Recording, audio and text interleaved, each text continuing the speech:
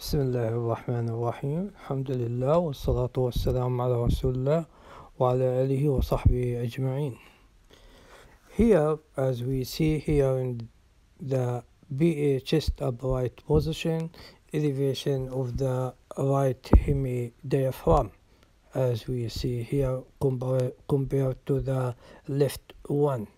The causes of the right hemidiaphragm can be above the diaphragm, can be at the level of the diaphragm, can be at the level below the diaphragm.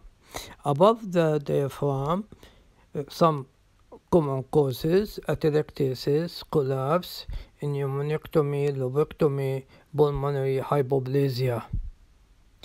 At the level of the diaphragm, can be due to trauma,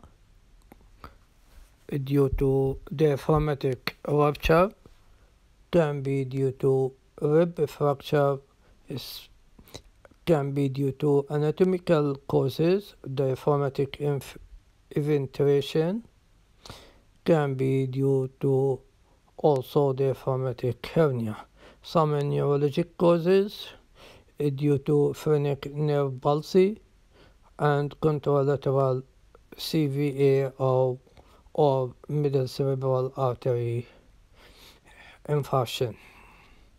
Below the diaphragm, some causes: subphrenic inflammation like in pancreatitis, abscess, hepatic or splenic, or subphrenic increased abdominal volume like in ascites, hepatomegaly, or tumor.